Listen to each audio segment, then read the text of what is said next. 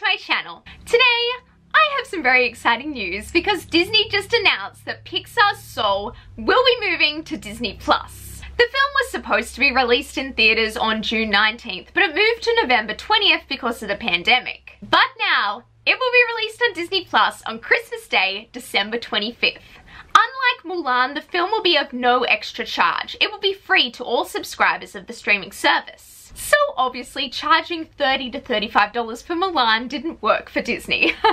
Additionally, Soul will be released theatrically in countries where Disney Plus is not available. Bob Chapek has made a statement about the release. He said, "We are thrilled to share Pixar's spectacular and moving Soul with audiences direct to Disney Plus in December. A new original Pixar film is always a special occasion, and this truly heartwarming and humorous story about human connection and finding one's place in the world will be a treat for families to enjoy together this holiday season." I am very excited about this. I was planning on going to the movies to watch Soul, but I was a little nervous because of the pandemic, and now I can just watch it without stress. It's gonna be so much better.